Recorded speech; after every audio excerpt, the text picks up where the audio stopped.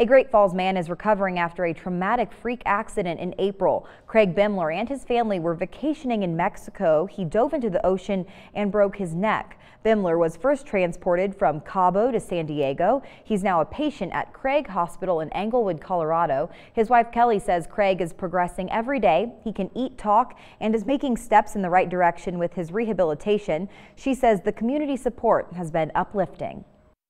We're going to get through it because the most important thing that Craig knows and that I know is that he's alive, and he's alive for a reason, and there is something more and something better that's going to come out of this. He's a fighter. He's very determined and motivated and strong, and his strength is going to get him through this. You can follow Craig's journey on Facebook. Kelly updates their page with photos and videos of Craig and different ways you can help the family.